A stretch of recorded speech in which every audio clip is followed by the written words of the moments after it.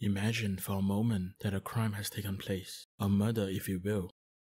Upon arriving at the scene of the crime, the police notice an unknown solution on the floor. They gather the solution and send it to the lab, tasking you to find out what it is.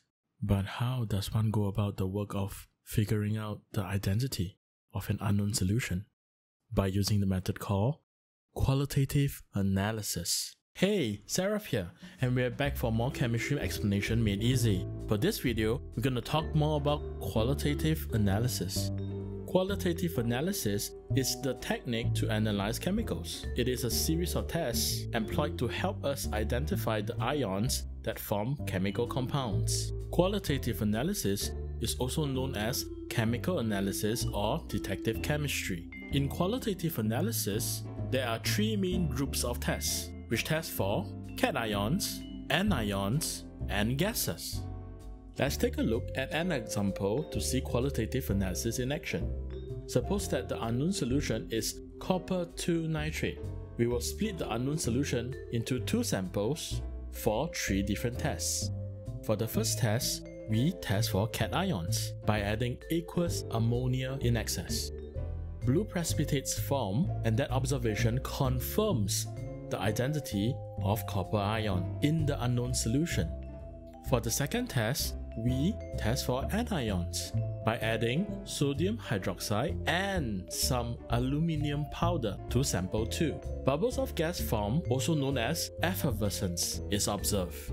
Since an unknown gas was produced, we will have to conduct the third test to find out the identity of the gas. For the third test, we use a piece of moist red litmus paper to test the gas liberated. The red litmus paper turns blue, which proves that the gas is alkaline, which means it is an ammonia gas. With the identity of the ammonia gas confirmed, it proves that the anion in the solution is nitrate. From the copper nitrate example, there are three main types of observations we need to take note for the test, which are forming of precipitates, bubbles of gas, also known as effervescence, changes of color, for example, litmus papers test.